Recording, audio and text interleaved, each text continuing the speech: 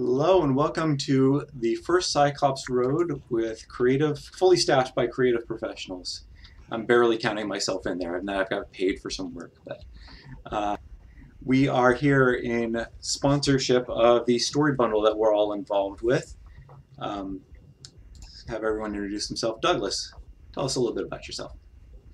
Hi, I'm Douglas Smith. I'm a Toronto writer. I've been writing for about 2 decades. I started out in short fiction, moving to novels. I've won Canada's Roar Award 3 times, been shortlisted for a bunch of others. And I'm currently working on finishing up an urban fantasy trilogy. I'm in the last bit of the 3rd book, and it's all very exciting. Thank you very much. And Matt, how's it going, Matt?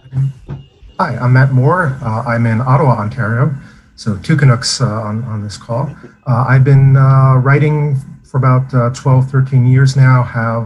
I stopped counting a number of short stories, poems, columns appear in different places. I won the Aurora Award for poetry in 2018.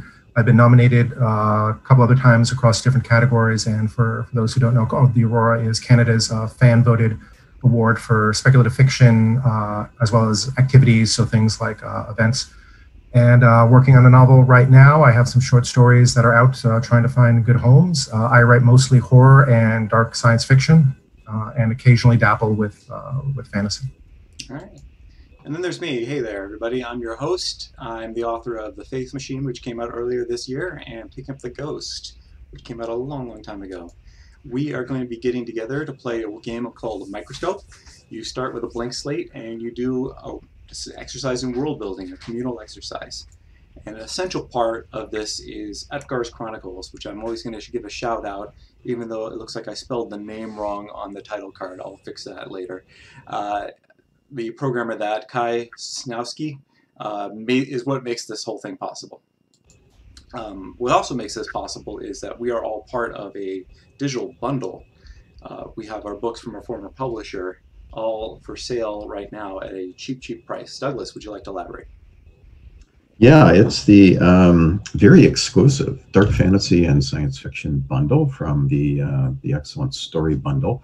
A lot of you may be familiar with Story Bundle. They've been around for a number of years.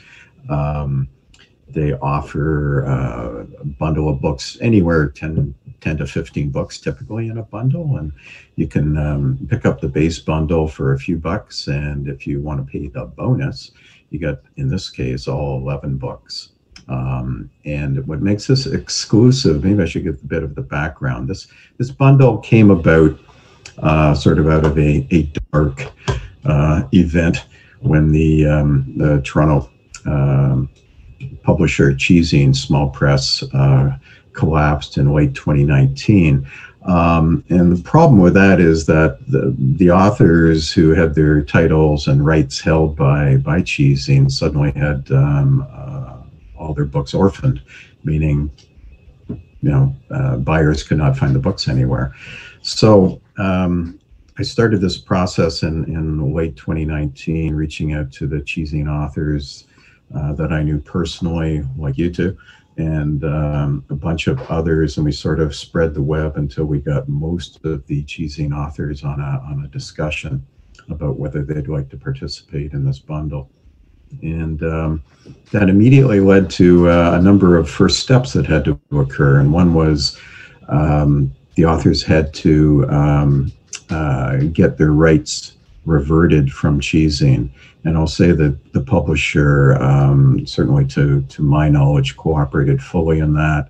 Any author who wanted the rights back to their book had them reverted in a fairly quick time period. It was, I think, by January of this year, everyone had their rights back. Some cases it was a little more complicated because, for example, for me, I already had my rights back and I had my cover rights.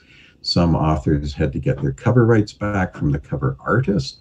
In some cases, Cheesine had the cover rights as well. So the main point was we went through a long process, and at the end of it, all the authors put up their hand and said, yes, I have my rights back.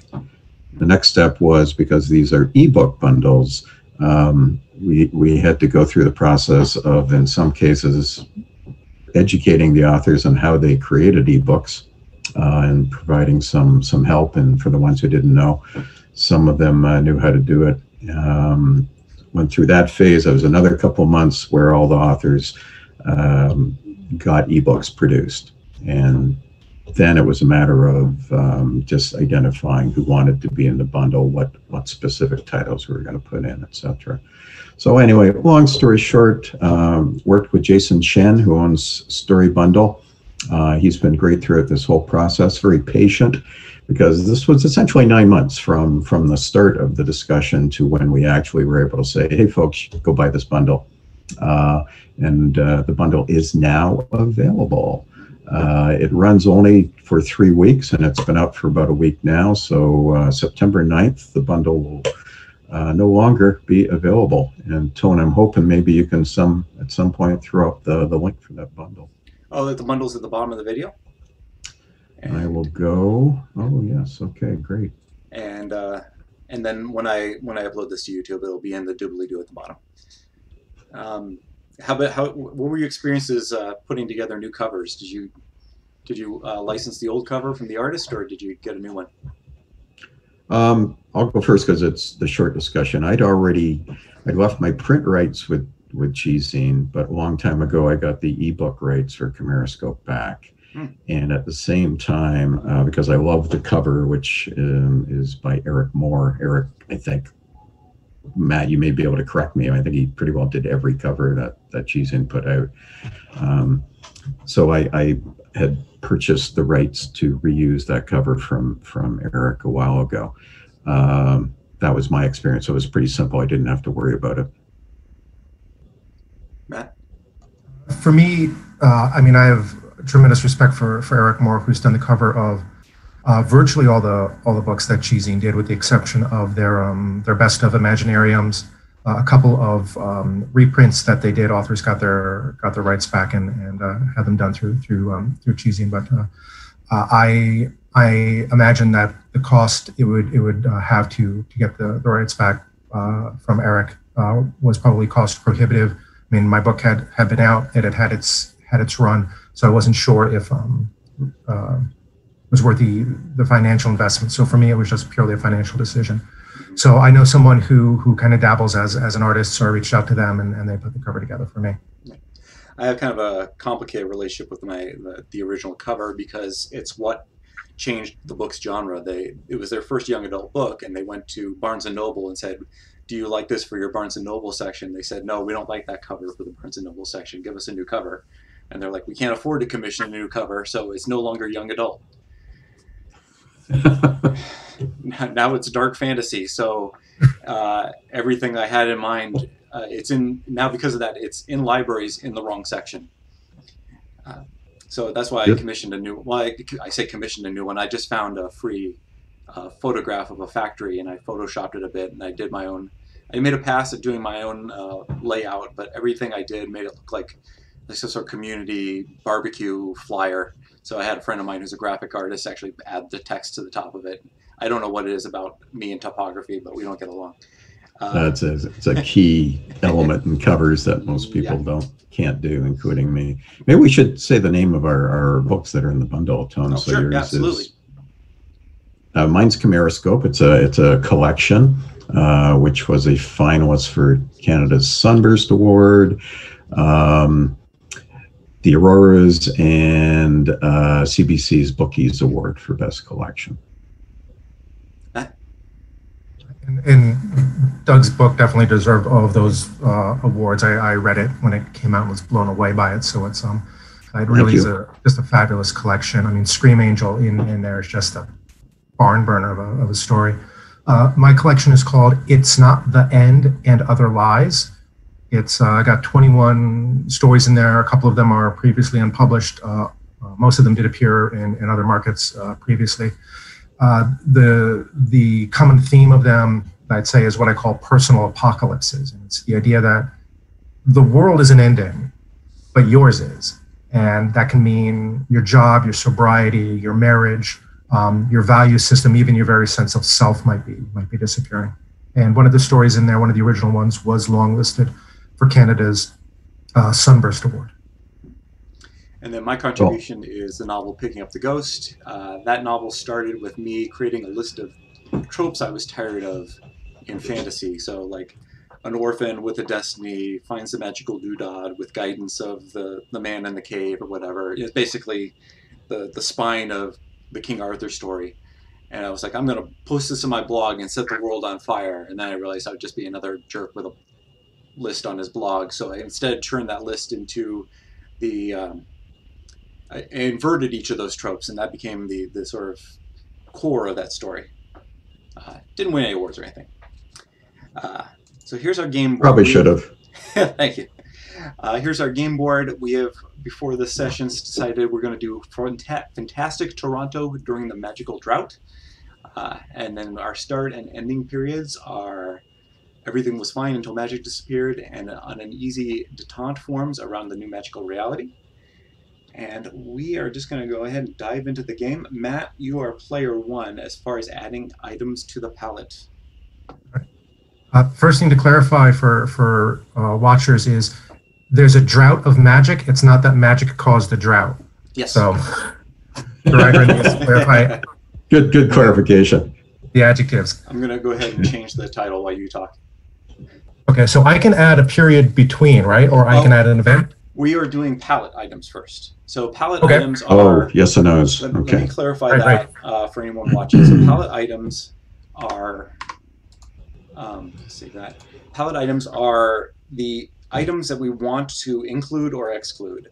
And the way this goes is we just sort of come up with things, either tropes or character elements or character types that we want to include or disinclude. To say something is a no list is absolute. So if I say no vampires, there's no adding vampires, which are functionally the same thing.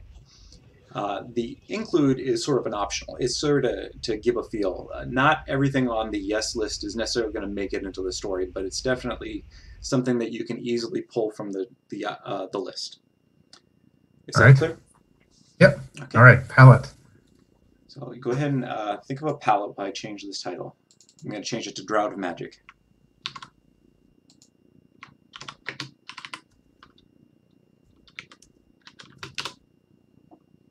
There we go.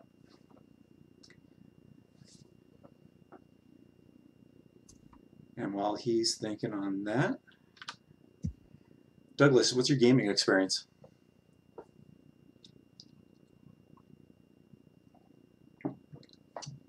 Douglas, are you there?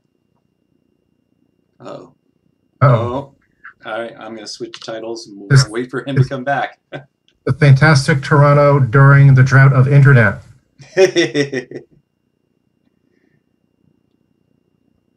And go ahead and feel free to talk, think out loud while you're doing this when it's just the two of us.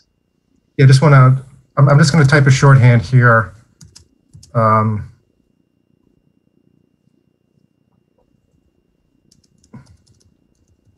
This is just a shorthand for saying it's not that you're born with or without magic, kind of like the Harry Potter BS that people got. It's anybody can learn this, like any other skill, but some people are just going to be naturally better than others. Yeah. So magic. So that's my shorthand for it. Magic isn't mutants. Isn't what? Mutants. I don't know that term. Oh, like in the X-Men?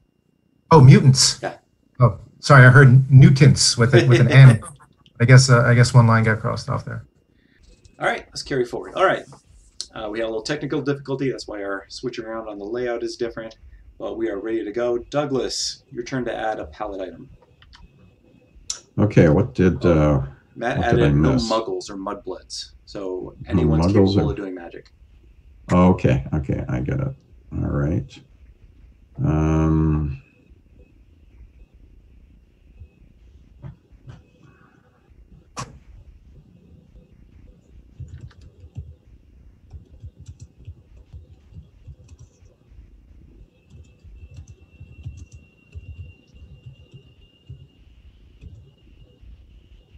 While Doug's thinking, should Yeah, let's make some small talk. chat about something? I mean, you asked Doug before he dropped about his gaming experience, and I can answer that question for myself. All right. Played D&D as a kid when it first came out. had some friends in high school I played it with, but kind of dropped out after that. Had a D&D group here in Ottawa that I joined maybe 2 years ago, but had to drop out of that for reasons I won't go into with a long story. But I'm really not much of a gamer, actually. I have a bit of an addictive personality, and so when I get into something, I really, really get into something. So my wife had gotten a CD with a video game on it maybe 15 years ago. That just thought, oh, maybe I'll give this a shot, and that was like all I did when I got home from work for hours. So. Yeah. And anything like that, I try to take in moderation because I can just dive right into it, and you don't get any writing done that way. Video game addiction is a problem I deal with too, especially like the sandbox games where it will be literally just hundreds of hours wasted, enjoyed but wasted. All right, looks like you're done, Doug. What'd you go? That was with? quick, yeah. Go ahead and read off what your palette item is. Oh, okay. Companion animals or even insects are part of the magical world. All right, excellent. All right, I'll go ahead and think about mine, and you guys go ahead and talk. So, Matt, what are you working on these days?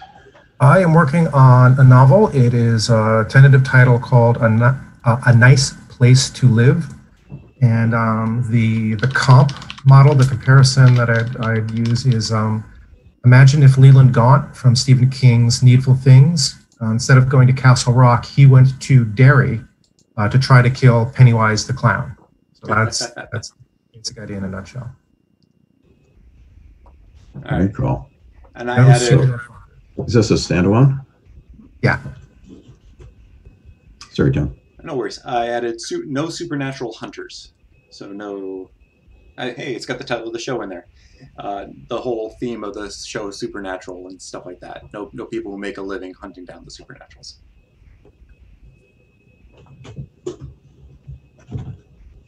And we're back to Matt. And we're going to keep going this way until somebody opts to not add a palette item, and then we're going to finish up the loop, and then we'll be ready to start adding events and such. Okay.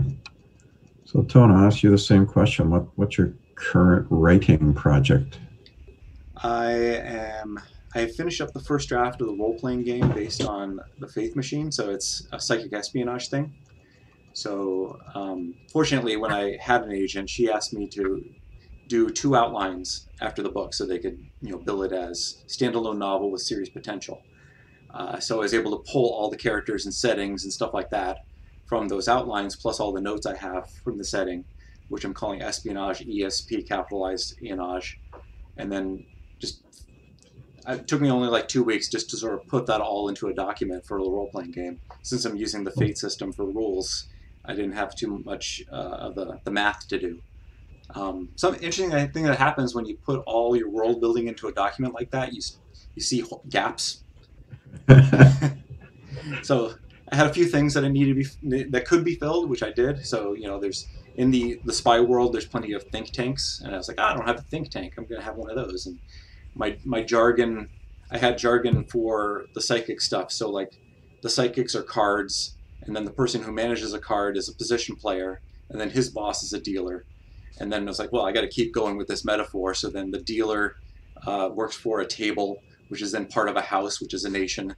And then the entire scene of psychic espionage is called the Strip. It's something I wouldn't have if I hadn't made the game. Very cool. Is this like a tabletop game, or is it going to be tabletop. Video tabletop? Yeah. Cool. All right, and it looks like you've added no cool faction names. Interesting. I just find it can be exhausting when you're trying to track who the are versus the this and versus the that. So family names are cool, but no cool action names. Okay. All right, Doug, is this now me? Yep. This is me. Okay.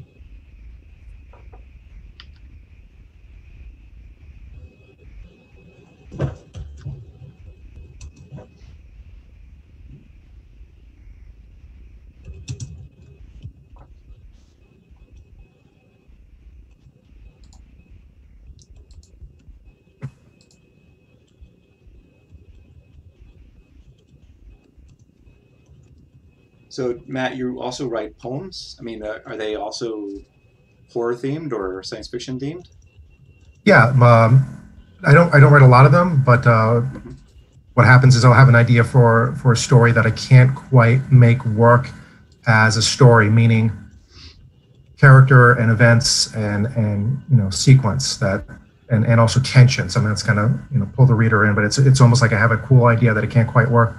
And so sometimes I'll just explore it in verse. Like I wrote a story, the one that won the Aurora Award, is it's called "Heaven is the Hell of No Choices," and the idea is that hell is perfect chaos and heaven is perfect order, and none of those are good. And it's just kind of somebody's going through their day, experiencing these different things. But as a story, it would just be a sequence of events. But putting it as a poem, I thought it really, really worked because I was able to explore some of the imagery that I had in my head and get that out in verse. So I like that. That's another way to explore the different ideas that appear in my head and want to get out without having to put, who's the character? What's the dialogue? What's this? What's this? Just boom, done. Put it down. All right. It looks like you've added an item. I have. Go ahead and read that off. Magic is learned, not hereditary. In other words, anyone can do magic if they take the time to learn the rules. All right. So we don't have sort of the magic people and the non-magic people. Okay. All right. You guys talk while I think. Doug, do you want to talk about the novels you're working on? Yeah, it's. I'm not at the point where I'm even thinking of marketing them, so I don't have the cool little elevator speech I'm supposed to have. But it's urban fantasy. It's set in Toronto. It's a trilogy. I'm working on the end of the third book, as I mentioned. What are they about? They're about this teenager who has came back from an expedition with his somewhat shady parents who are sort of relic hunters. And he comes back from an expedition in South America without any memory of what happened to him. His parents were lost, and he has acute agoraphobia, but he finds that he's able to walk in people's dreams. So he's sort of confined to his home, which is a very nice home, because his parents were very affluent. He can't go out, but when he dreams, he can go anywhere that he wants in anyone's dreams. And it's got dream walking, obviously, astral projection. In the first book, he comes up against a nasty body swapper. There's rune magic, the strange relics I already mentioned. That comes up in book 2, where he it's the MacGuffin of the series, this relic that appears. Comic books, because he ends up basically creating his own comic book series, first for his own amusement, and then it kind of takes off about the Dream Rider, which is what he is really. It's got portals, and it even has information paradox of black holes. Wow. What's at stake is the fate of the multiverse. Because hey, let's up the stakes. Why not? It's been a lot of fun. A lot of fun to write. Is this your own system, or did you do research into different cultures to borrow or outright use their not that I'm accusing you of appropriation, but is this your own idea, or are you basing this on what exists in our world? No, this is totally my own world, my own creation. I mean, I've done some research on theories around dream walking. There's a lot of people who think that's possible, and on astral projection. But that's about the only research I had to do, other than the third book takes place in Peru, and I actually did a bike tour in Peru with my oldest son and my granddaughter, so that served as a research as well. But my first novel, which you see the artwork in the background here, and that art is by the most amazing Canadian artist, multi-award winner, Jean-Pierre Normand. that was, I did so much research on that because it did pull from First Nations storytelling traditions, etc. And I just wanted to make sure that what I was including then was accurate and respectful, etc. So I did a lot of research with that, including staying with First Nations um, reserve up in Chapleau. So I really wanted something where I could just make stuff up and I didn't have to do a lot of the research that the first book required. And I set it in Toronto because, again, I live here, so I didn't have to research the setting either. You guys are lucky because Toronto has that kind of vibe that's acceptable for that sort of thing. Like a supernatural San Diego is just like vampires and beach balls. What Tim Power did, was that San Diego or is that Los Angeles? He does a lot of stuff in Orange County, which is even stranger, but he can get away with it because he's Tim Powers. Ghost galore. I added the element, the yes palette item. Magic power can be cannibalized from supernatural corpses. Whoa. So that should cause some fights. Cool. All right, Matt, your turn.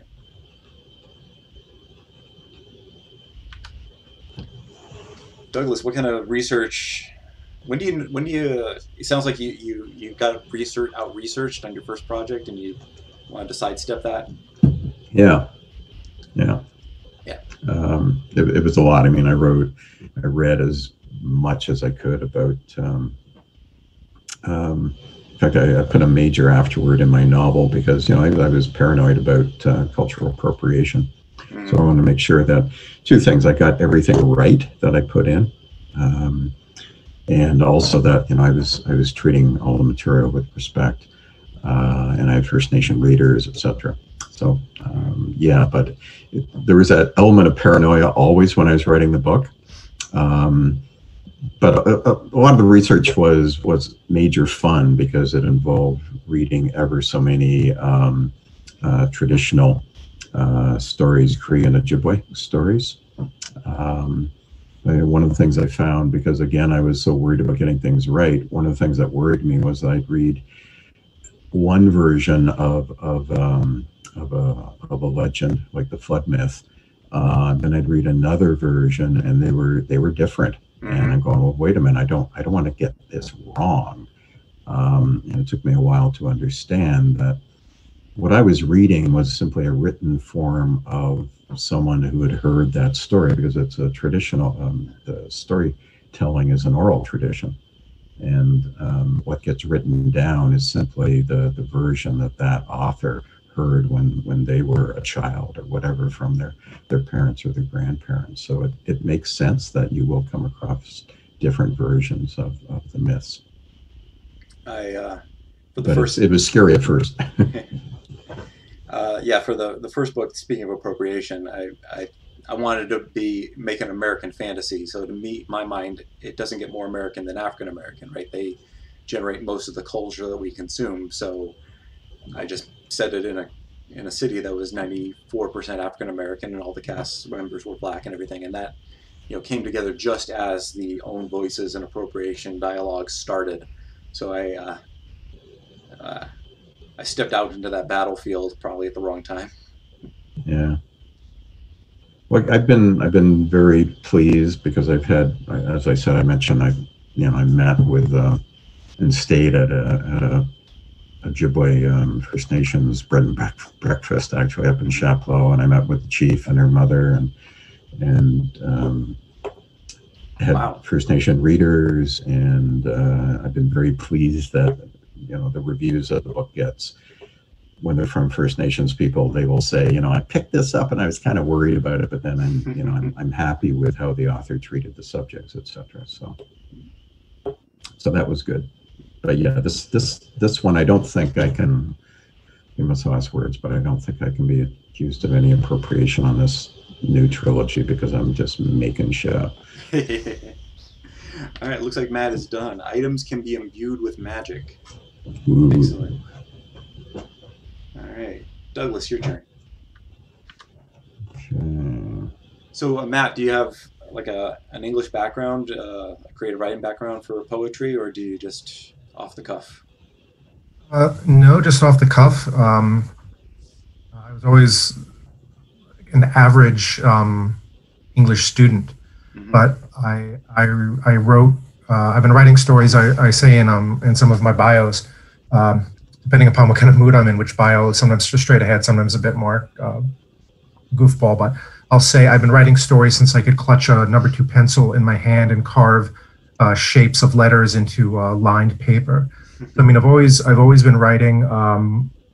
My parents bought an Apple II Plus, which some people may not even know what that means, but an old computer when I think I was 10, maybe before then, and it had word processing software. So I just started typing out stories. Nice. And so I've been writing my whole life. But in high school, I took a creative writing course for a semester, and it was poetry, plays, and short stories. And so I thought I'll do great in the short fiction. I can probably hack my way through a play, but I'll do terrible in the poetry. And it was the opposite. Hmm. My poems came back with A's, A pluses. My teacher kept encouraging me to write poetry. My play was in the middle, but it did get it got performed by my high school, and it won a regional award. And she didn't like my short stories, but my short stories were all genre, and she didn't like the genre. What she told me, and it's the best piece of writing advice I've ever gotten, was, Matt, I don't see enough of you in your writing. And that stuck with me to the point where I dedicated my short story collection to her. And unfortunately, she passed away a couple of years before it came out, so she never knew. But with poetry, what it is it's like there's really no rules. Just put it down. So I mean, there's some poets that I'll read their work and like, wow, that's amazing. And I'll read something else that they write, and it's like I don't get that. So it's also very, very subjective. But no, there's no real background or training. I just do what I do. What you mentioned there about enough of you in there. So I was at a mixed media convention. I don't want to name it because I don't want to call anybody out that I am. But so there was, it was in Vegas. So you had comic book people there, and then there was also a DJ. And for some reason, on the last day, the DJ was on a panel. Uh, and the DJ was terrible. We hated him. We hated all his choices. He was, I don't think a DJ should be on the constantly reminding people to look at him. That kind of DJ. And on that panel, though, he did say that the most important thing you have to offer is you. That's the only thing unique you have to offer. I was like, okay, I hate everything about you except that one quote, dude. It looks like Douglas is done. What you got for us? Scientific method is known in the world as this story opens, but it is ridiculed. This changes over the course of the study. So this is more my earlier comment about how if magic is dying, it has to be replaced by something, and we can have the different factions begin to arise. Excellent. All right. Which leads to that detente thing that you say we're going to end with. Mm-hmm. All right, my turn. You guys go ahead and talk.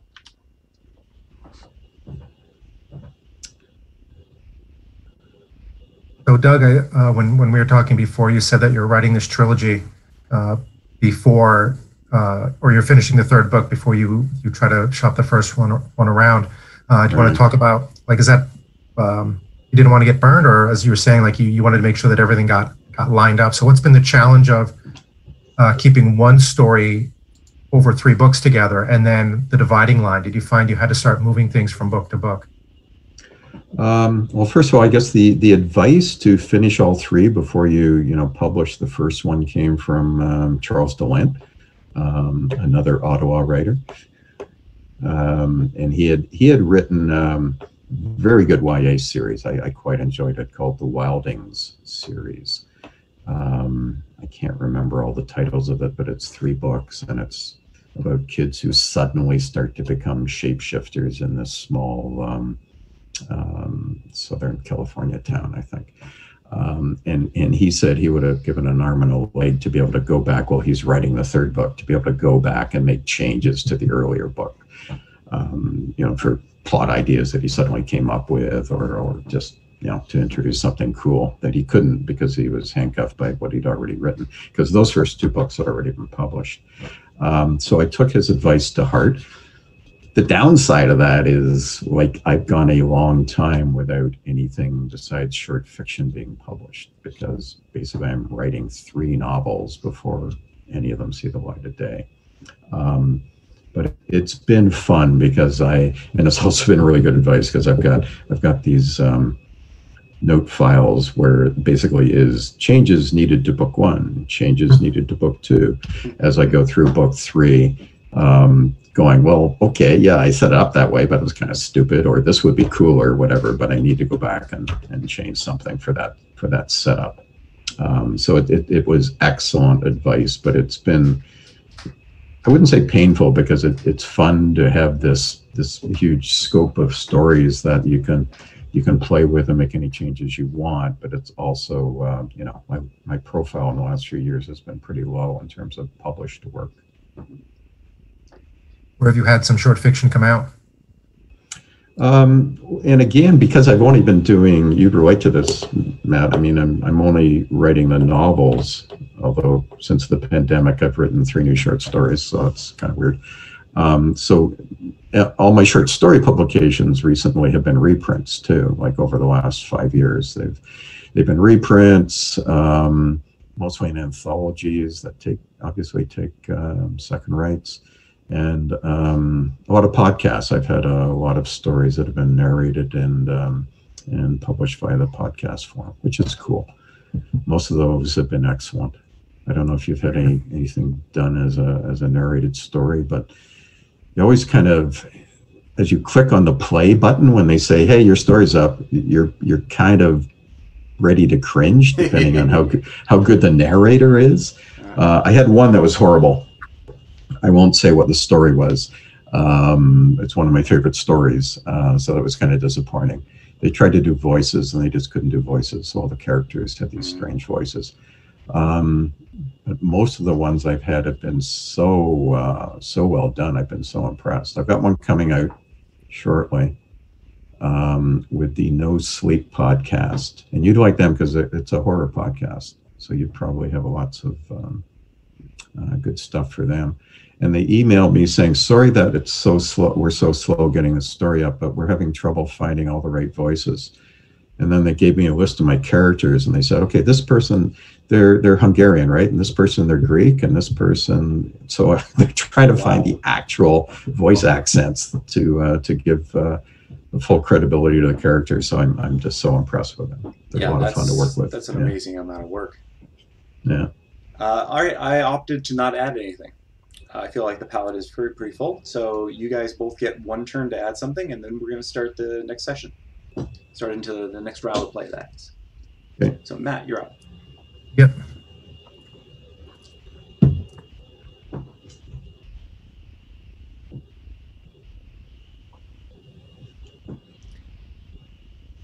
I only have one thing, the audiobook deal that happened with Picking Up the Ghost, and I'm still balancing the rights for that. Trying to get those back. I really liked the guy who did it, but I looked at the Audible page, and a lot of people disagree with me on that. It's tough. I think it's such a personal reader consumption choice. Mm-hmm. I'm pretty forgiving on that. I mean, I even listen to those LibriVox audiobooks, which are all done by volunteers. Oh yeah. So sometimes you'll get the first 4 chapters by somebody who's really good, and then another volunteer comes by to read the next few chapters, and they're not hitting the same notes the same way. Have you ever considered doing it yourself?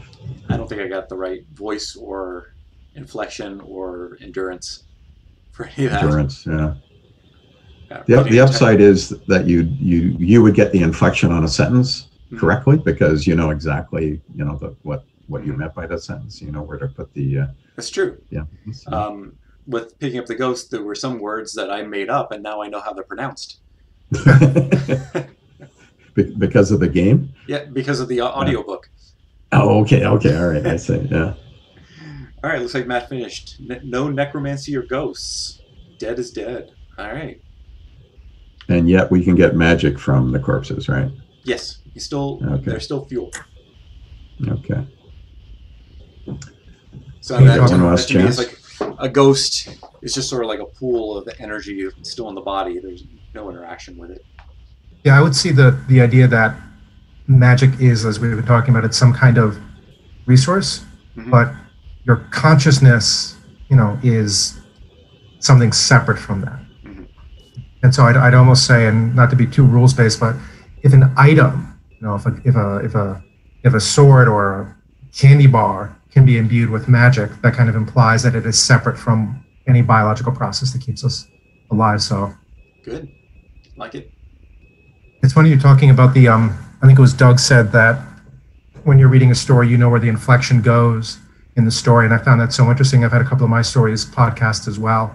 And there was one where the reader put such a different spin. It's told first person present tense, so it's very intimate. And the reader put such a very different spin on this character than I had in my head that I really appreciated that it's wow, that the story is different.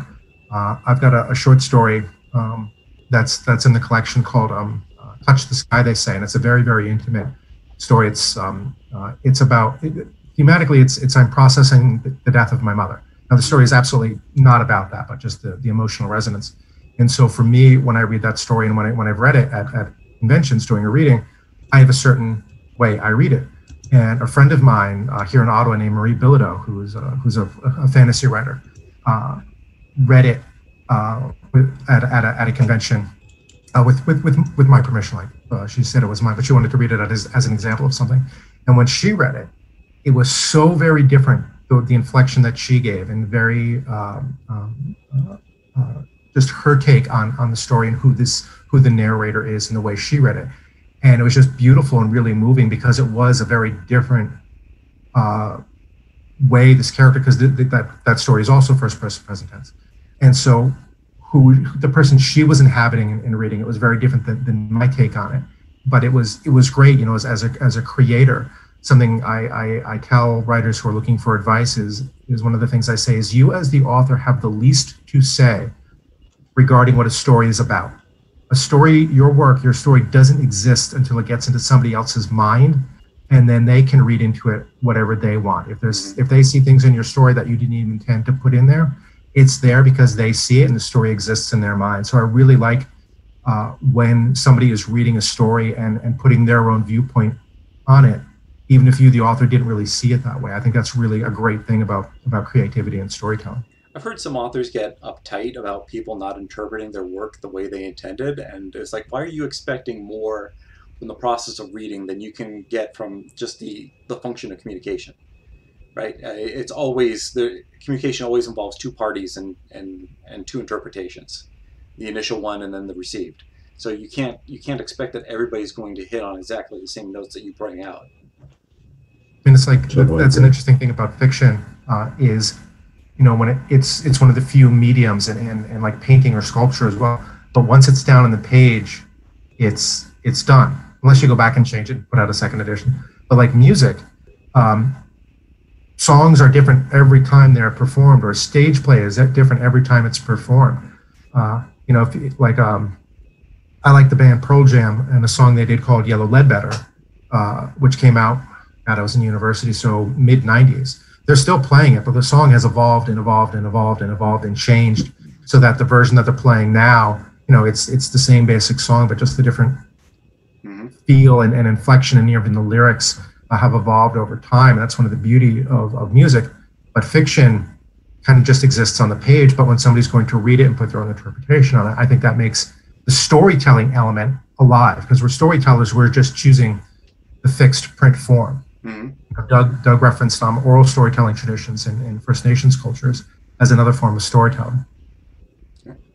That evolves. All right, and speaking of Doug, it looks like you added an item. Care to read it? I added an item. Where is it? Oh, there it is. No wands, crystal balls, or other typical magical equipment. So let's ignore those cliches. I am down with that. All right, so that was the palette. Now we have completed the palette. Everybody happy with everything here? Is there anything somebody wants to tweak in light of what we contributed otherwise? No, I like this. I'm good with this too.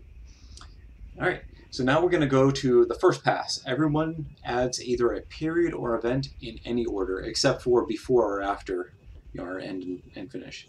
Again, Matt, is your first turn. So a period being a period of history, and then an event being inside that period of history. So I usually like to use the analogy of a period would be a war, and then an event would be a battle.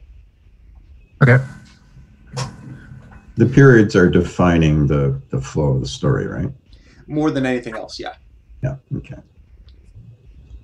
So like in comic books, Death of Superman would be a period, and then when the 4 replacement Supermen showed up, that would be an event inside that. I'm not sure if my metaphor hit, but... Yeah, no. I was a DC comic kid growing up, but haven't read this stuff in a long time. But are the periods essentially, if would it be like Act 1, Act 2, Act 3? Is that sort of the equivalent of how you're trying to structure the flow of the story? More like a historical record. Okay. Yeah. So this game, it can be played as a game by itself. It can be done as a world-building thing like we're doing here for an audience, but it's also sometimes used to create the backstory for a role-playing game. So a bunch of gamers they have a rough idea what they want to play. Say they want to play a fantasy game, but they all want to contribute to what came before. And then rather than buying a world off the shelf, they have something like this. All right, looks like Matt's done. I just realized I made a grammatical error. The subject and verb don't align. Okay, do you want to fix it? Can I? Bug you? Oh, yeah. Okay.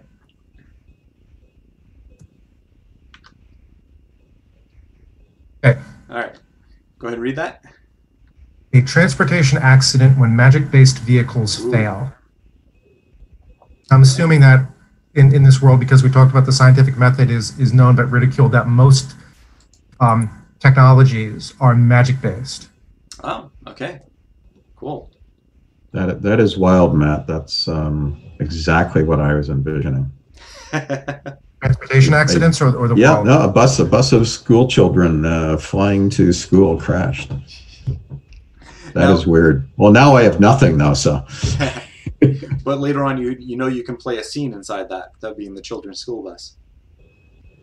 Sure enough. So that's cool. Great minds think alike.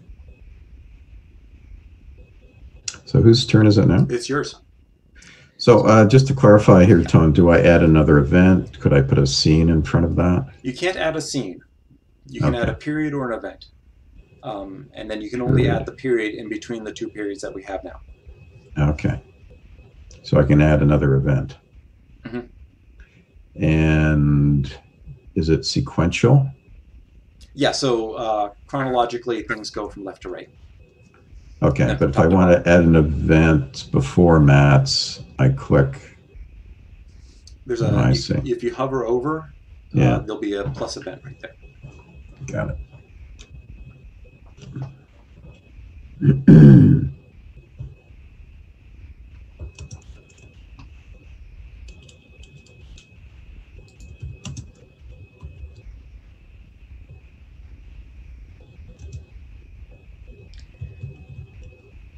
So Matt, how are you promoting your work in the time of COVID? All I've got out right now is the collection. So I'm putting out some stuff on social media. I've asked some friends to help promote it. Something I'm going to be working on today is dusting off my website. I kind of shut my website down for a bit when I really wasn't doing a lot of writing. But I'm going to dust it off and probably put up some posts and maybe talk a bit about a couple of the stories in my short story collection. Just what inspired them, what I hope people take away from them, just to hopefully try to generate some interest and a little bit of behind the scenes of what's happening. Yeah, it seems like these times everybody has to lean into social media, which is something I've yet to be successful at as far as creating an audience. I even got wrapped up into that hashtag writers lift thing. Are you familiar with that? No. So in hashtag writers community, they've combined it with hashtag writers lift, which is like, hey, I'm at 109, well, 1,900 followers. I need another 100 followers to get to 2,000. So it's basically a bunch of writers friending each other just to inflate their numbers. And I bought into it for a little while, and I was like, what? Why are we even doing this? Like, we're not even reading each other's posts. We're certainly not going to be buying each other's books. Yeah. And I eventually just sort of, it was seeing people with these numbers from I was starting to feel like the number had some sort of value of its own. And then I was like, I'm just stressing out over the fact that I cannot do this successfully, so I'm just not even going to try anymore. Yeah, there's a song, I'm Googling it right now, but I can't find it. It's called, I think the name of the song is Just New York. Mm-hmm. And it's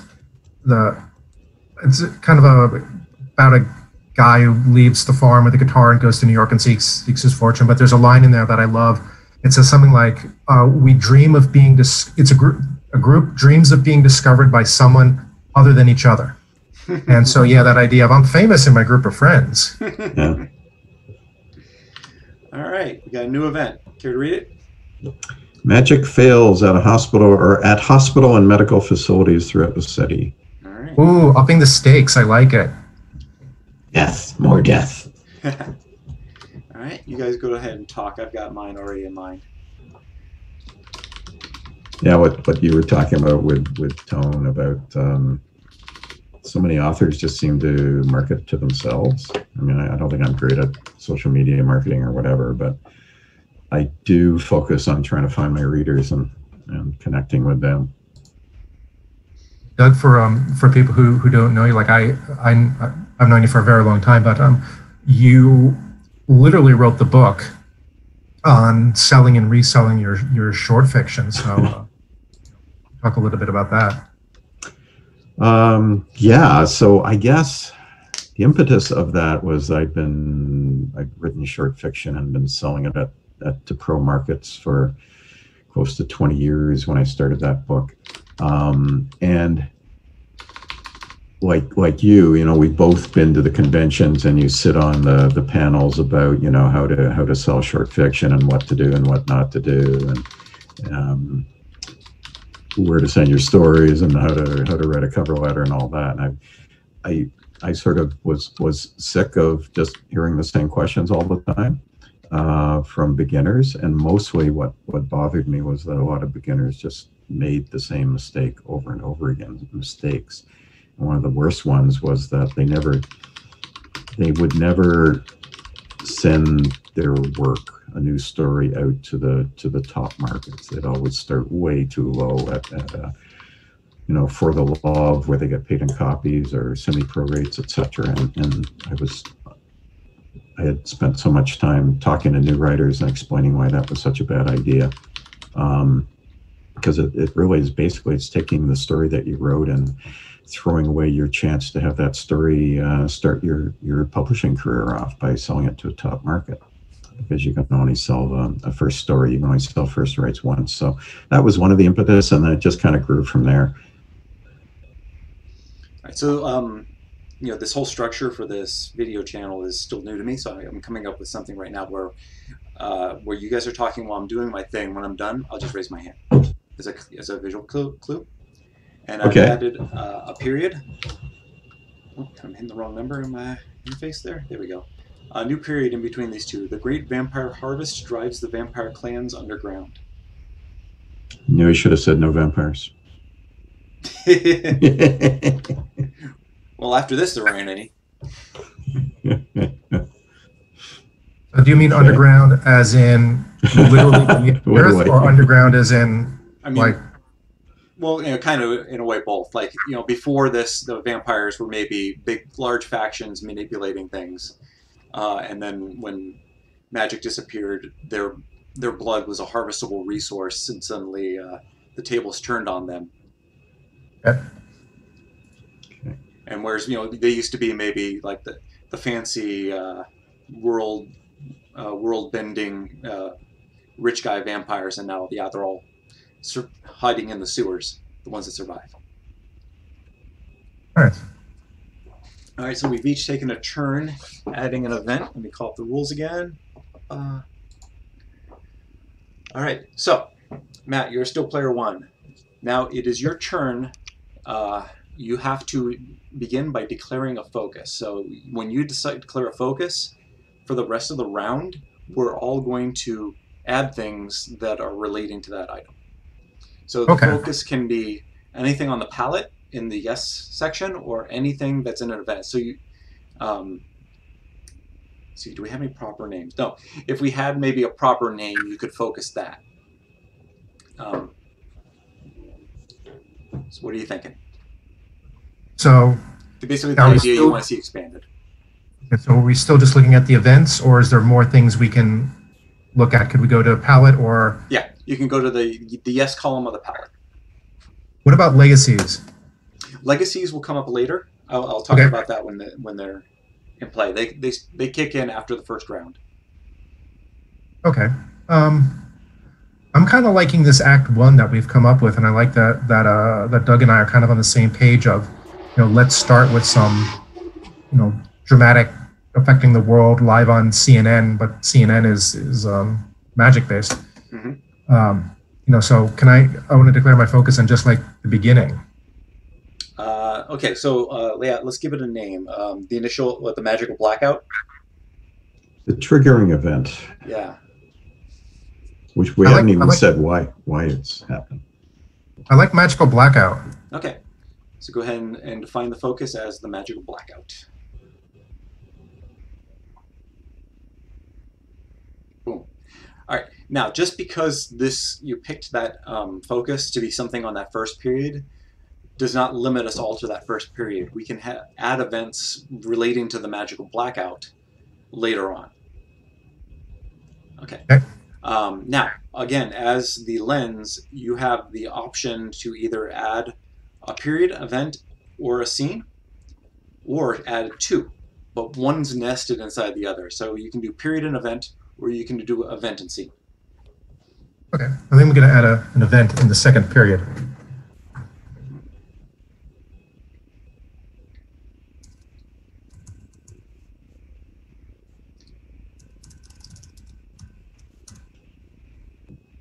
All right, so I was busy working on my thing when you guys were talking about social media. What was that you said you were saying about, Douglas?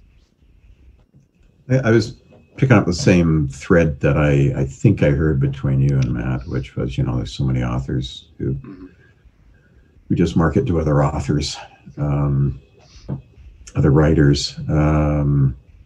I not say I'm very good at this, but I try to reach out to my readers in social media, but probably my main method is my newsletter. I keep hearing that newsletters are really still where it's at. I don't know if they're where it's at, but I mean, I enjoy doing them. I've got some very engaged subscribers. I got ones that I'm sure unsubscribe after a few, but I sort of keep a good core. And it will be interesting. The true test is going to be when I launch the trilogy to see sort of how much of a push they can give. But I even used them for my beta readers for these books and found out just a great group, subset of them that were really engaged beta readers. I mean, all I promise them is they'll get signed copies of the books, and the amount of work they put in on these books so far has just been so. I'm just so grateful for it. Yeah. All right. Looks like, Matt, you've added an event. Yep. Vampires blamed for blackout. Excellent. Oh, good one. Linking that period. Good. All right. So, and it looks like you are not taking the option to add a scene inside there. No, not yet. Okay. Well, I mean, I know it's not my past, but that's all my imagination is showing me right now. All right. All right, Douglas. Now you're not the lens, but you can add a period, an event, or a scene.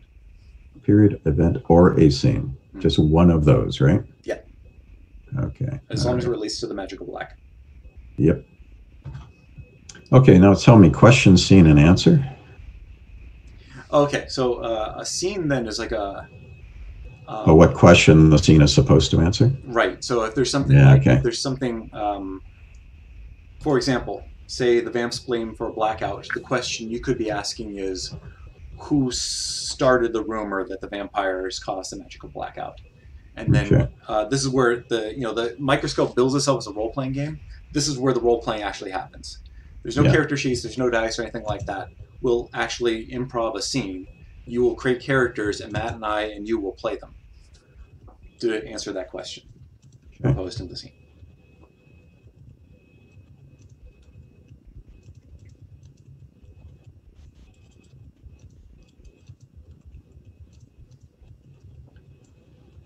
When you're talking about your, your own marketing and trying to use social media, and yeah, it is a challenge, especially because it's, Facebook or Twitter does have lists, so if you want, you can kind of focus down who you want to see, but it's so transitory. Like you go away for vacation, you're out of internet range, and you come back and you may have missed something, and I do enjoy social media, and I did social media professionally for a couple of years when I was working with I still do work for the Canadian federal government, but it's almost like it started, and it's certainly serving its function now. But I think with what Doug was saying about his mailing lists and people who are beta reading, it's almost like email. People have been predicting the death of email for 20 years now. Yeah. But it does allow that one direct one-to-one almost connection you can have with someone, and also the advantage of, the email comes in, you can let it sit in your inbox for even a couple of days, but eventually you get to it. But did you say you have a newsletter? Technically, in that people can subscribe to my blog via their email. Okay, yeah. But I don't blog much because I don't have much to say right now. Yeah, I used to blog a lot.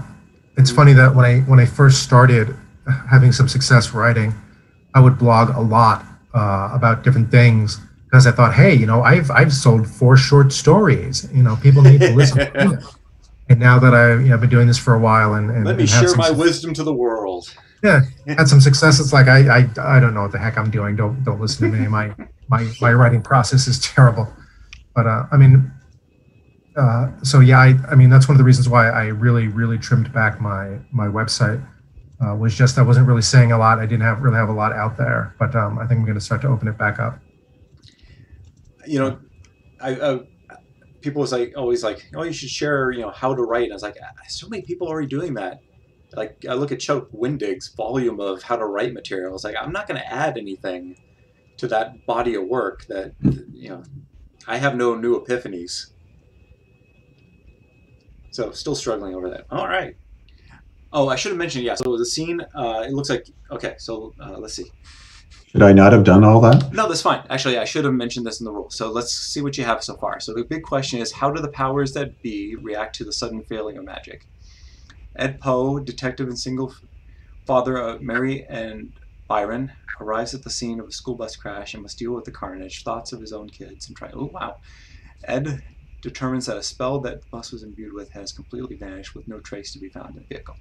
So when you're creating a scene, you have 2 options. We can either act it out or you can dictate it, which is what you've done without me saying so. So I'm actually, you've done perfectly fine. Okay, it just seemed, when I see it on the screen here, wow, that's long. No, that's actually what they usually look like with scenes. Okay, cool. So you've added now 3 named characters and a specific event there that we can all now pull on. So yeah, fine. And if people are not comfortable with role playing, then this is how you add a scene. Perfect.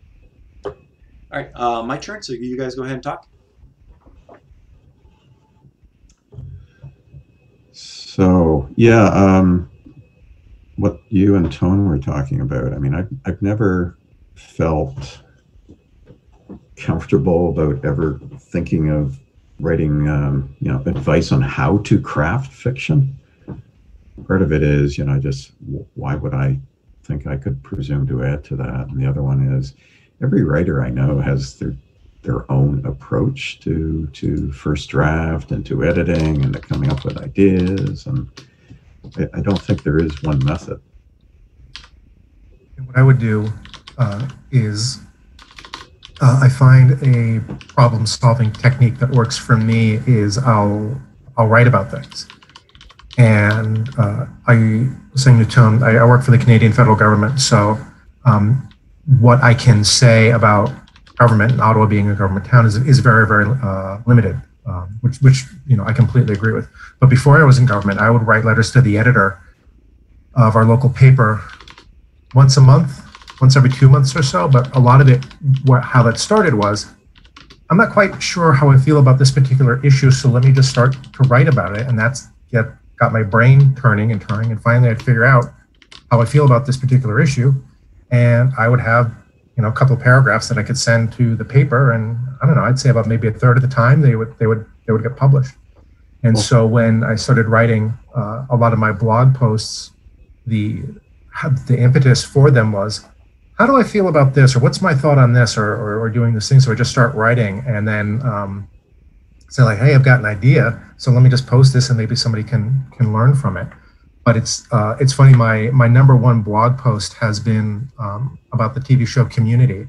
When the 3rd season ended and the hashtag 6 seasons in a movie came up on the screen, and I was like, oh my God, that's so brilliant. That's such a call to action. Like, Dan Harmon knows his fans, the creator of Community knows his fans so well that he put up a hashtag for them to kind of say, like, show that you're out there. So I really love that show, and I was moved by that. So I just wrote like how that made me feel, and that has become like my top of blog posts. So if I can get people interested in me or reading something else or curious about my work just through that, I'll do that.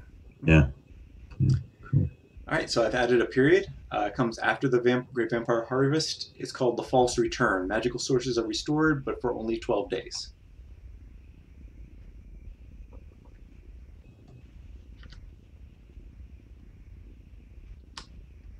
Matt, you're sure.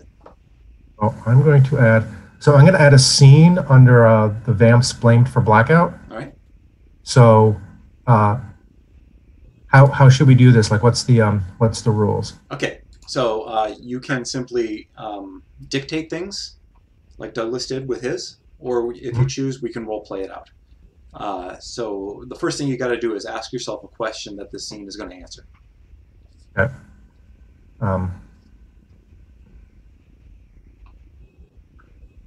This is a really interesting structure.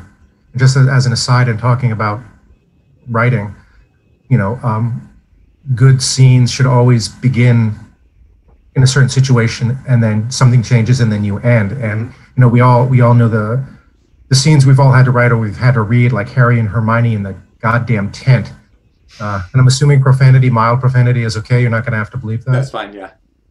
Like in the tent, and the reason is that nothing changes, and it seems like that scene goes on for like pages and pages and pages. But I went back, and it's only like two or three pages, but everybody knows Ron and Hermione in the scene in the tent. But I think the answer is nothing is asked, nothing is answered in that scene. So to come back to this, what's the question, what's the scene, what's the answer? That's really an interesting way to force you as the writer to say you can't just have a scene where things move around, where nothing happens. Something has to happen. So.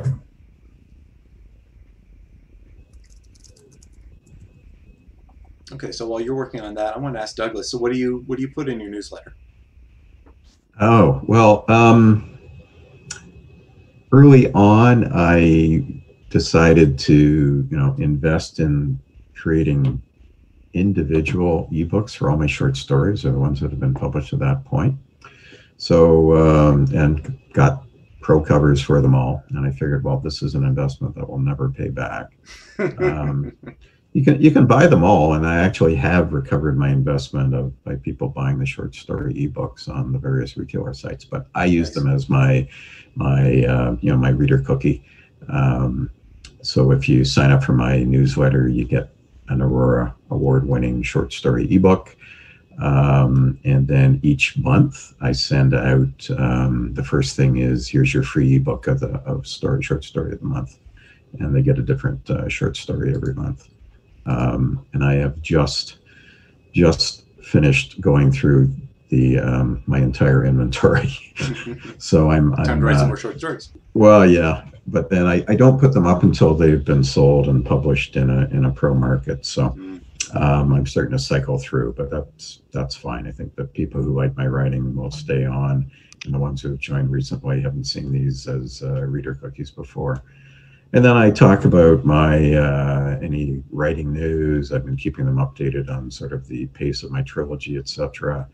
I try to put in something that's sort of just of general interest. So like when COVID started, if I found cool here's a site where you can watch online performances of symphony orchestras or your favorite rock band or whatever. I'd put those things in. Online games, that was the whole thing, and I had a lot of people who came back and provided their own sites for cool online gaming sites that you can play with your family while you're in quarantine, etc. So stuff like that. You're just trying to find a way to get them engaged and to get them to respond. Yeah, that sort of stuff. Yeah, like I said, my newsletter is my blog, and it's kind of fizzled out just because, first when LiveJournal was new, me and my friends were all just spewing out every thought we had, and I think we all just kind of ran out of thoughts to have. Yeah, the regularity is important. So I made the commitment to when people sign up, I tell them that two things: one, I will not email you more than once a month, and two, I will email you once a month. So they will do get once a month. I mean. Yeah. And it's so they know that I'm not going to bug them, but they will get a free ebook every month. So it's forces me to keep to a schedule and not suddenly realize, wow, it's been half a year and I haven't sent anything out. Okay. Oh, boom. All right, Matt, care to read that off? So it's the scene. The question is, are the vampires hoarding the magic? And the event that's going to happen is our friend Ed is going to lead raids on vampire locations, and these raids are brutal. And I'm just thinking about, I saw a couple of presentations because it's Pride Week here in Ottawa, about the bathhouse raids in Toronto and Stonewall Riot. And so I'm just thinking that these are, because I'm imagining vampires are probably in this universe, no sexy, sparkly vampires, even though I don't think we put that down in the rules. But that's a given. We're all they're not quite the mindless 42 days of night vampires, but more that than Edward or whatever the hell his name was from Twilight. But so anyway, so they lead the raids. Vampires are basically they would be considered people, but they're not really liked, so they have some rights. But these raids are just off the charts brutal. And the answer is that no, the vampires are suffering worse than humans since their survival on blood has a magical basis. It's not just biological. And because the magic is fading, the vampires are becoming more animalistic, and the human elements of their personalities are starting to fade. All right. Okay. Now, something I neglected to say is that because you're the lens and we're revisiting your focus, you did have the option to have another nested thing, but you created a scene anyway, so it doesn't sound like you were going to do that. Would that be fair? Nested thing? What do you mean by nested thing? Because he's the lens, when he comes back around to his own focus, just like in his first round, he was able to create a period and an event inside it, or an event with a scene inside it. He had that option to do that now. Okay. Yeah. All right. I could not create a new period.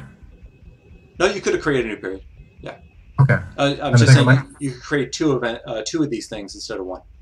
Oh, okay. Then I think I'm going to create. As long as one was nested inside the other, but you created a scene, so it looks like you weren't thinking along those lines. Okay. Okay. All right. So that was our first round on the Focus Magical Blackout. Now we're going to get into the Legacy. So it's the player that sort of came after. So since we started with Matt, that's going to be me since I'm higher up on the list. Now I get to pick something that was introduced here, declare it a legacy, and I can create a period, event, or a scene relating to it. And I'm not beholden to the focus. So this is sort of a way of giving a little bit more space to what we've created already. So I'm going to be thinking on that when you guys go ahead and talk. What function does a legacy play? I think it's to keep things from getting a little too tunneled, right? So, and also it's a way of me, if there's something here I really like, I get to embellish it a little bit. Okay. That was a question I had myself, and as I'm playing the game, that's what I think the purpose is. All right. Is it like a subplot, or is it simply another aspect? I think it would be maybe, I'm trying to compare it to, on Babylon 5, there was that episode that, actually even better, in X-Files, there would be that one episode that focused on the lone gunsman. Yeah. Yeah, like I think it kind of serves that purpose. It's like, here's some guys that are never going to be the focus of the story, but we're going to give you a little extra. Cool. Okay, got it. All right, what to pick? Doug, I was only half listening. You're talking about how the newsletter keeps you disciplined, that you send it once a month, but you send it once a month without fail. Yeah, within the month. I mean, and there's been months where I've slipped, and it's like, my July newsletter went out August 1st, I think. So, and I'll just say that, okay, guys, sorry, missed that month. We're gonna start over, and I'll try to make sure we keep it in the month from now on. But as long as it's more or less regular, newsletters are strange beasts. I've got a core group that seem to open every newsletter and respond to me and answer polls and things like that, and others that might open the first couple and then they never open them again. So you kind of have to do some pruning on your list to make sure you're keeping, because I keep it focused. As the number of subscribers go up, you end up having to pay more. So you want to make sure you don't have people who aren't even opening up the newsletter. What are you using software-wise for the newsletter? I'm still on MailChimp, which is probably not the best option anymore, but I'm kind of loath to try to move to something else. It hasn't been on my top priority. MailerLite seems to be the other one. Yeah, that can be a big chore, is moving services like that. I'm afraid people are, they've got me. It comes from my email address, so maybe it won't be a problem of ending up in spam filters. But I just worry about doing the shift over. So I haven't attempted it yet. And I've sort of trained myself on all the peculiarities of MailChimp when you're doing the design and composing a newsletter. So. Do you have a newsletter, Matt, or have you considered one? No, I don't. I haven't really considered it. Just don't know if anybody would be interested, and also just the time and the investment to do it. Right now, I'm putting almost all my focus into the novel. I mean, it's been around for a long time, and I should get it out the door. But this has really been a learning experience. This is third novel I finished. The first two I was in university, so we will not discuss those. They will never see the light of day. And started a couple others, but it's really, I've always understood, but this is really getting into the guts of a novel is really a completely different beast than short stories. I mean, the only thing they have in common is they're both prose forms, but they're very different in how they work and how they function. And I think the first draft, I approached it too much like a short story. And so like in short fiction, you might have a character doing whatever, and then there was an event that happened before that scene that you're reading, but it really doesn't need to have its own scene. So you can say, earlier that day, da, da, da, da, da. And I found and that's a good way to save space. When you're writing short fiction, you want to have your story as short as possible. That's part of the art form. But I found I was doing that a lot with the novel and realized I can just have a really short chapter that might be a page or two that is showing what happened rather than telling what happened. And so needing to go back and do that and learn from that. So anyway, but that my focus right now, my creative focus is on the novel. So I've got a couple of short stories that are out circulating around, so I'm not really writing any short fiction because I want to get this this beast done. I remember that journey. Tony, you finished? I am finished. So I've picked Mary Poe as our legacy, and I added the event under the false return. Mary Poe is falsely given credit for the return, which is a light event for her in the short run. Okay. So there might be another event relating her where the truth comes out, which would be maybe a dark event for her. Okay, so now I can add a period, I can add Okay. events, I can add scenes. Oh, no, Is that because right? we're going to a new focus.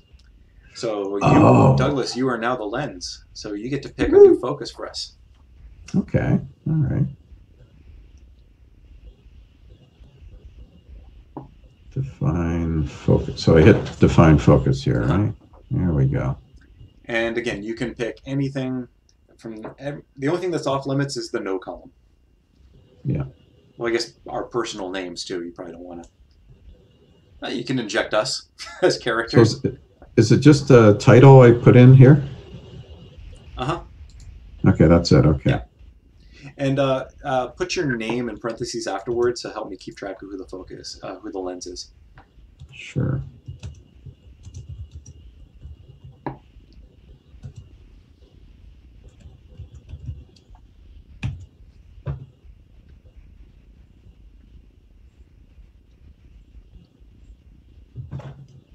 Okay, I'm Search done. for the cause. All right. The cause of the loss of magic, obviously. All right. So now, because you're the lens and you've just defined a focus, you can add a period event or a scene, and you can also add a nested element inside that. Okay. So while you're thinking, I'm going to ask Matt. So what's your approach to writing short stories? I haven't written too many myself, and I use the what was it, Mary? What's that nursery rhyme about Mary and the porridge and the spider? I have no idea.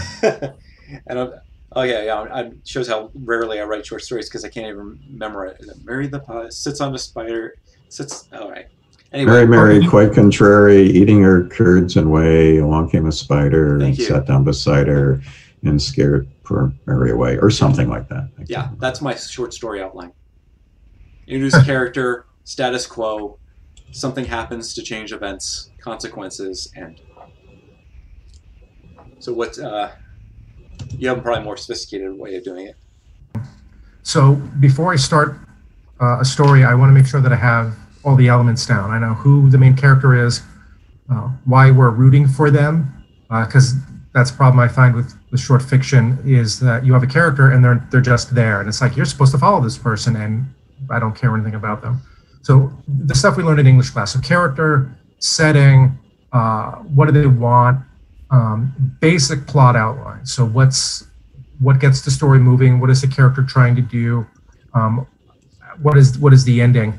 And so I've got a notebook full of just different ideas, and sometimes I can kludge them all together into something. Sometimes it comes to me all at once.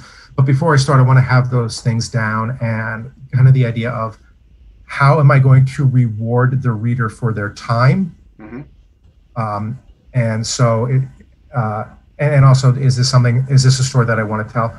But that's basic storytelling. But for me, I think what's really important for me is theme, and I find that theme is what helps makes decisions and helps me to know where the story wants to go. So as an example, a story that I've got making the rounds right now, the idea was we've all read haunted house stories.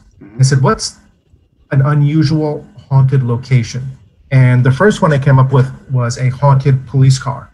And the idea was I had a character who is put in the back of a cop car in cuffs, and the cop car is haunted and what happens to them. Couldn't make that work. But then I thought haunted school bus.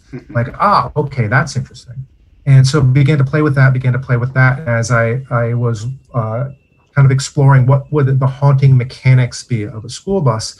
Came to realize that this was a story about toxic masculinity. Mm-hmm. And once that theme came to me, and I'm like, okay, this is really a story. And it's not like I'm beating you over the head with it. It's just something that I know.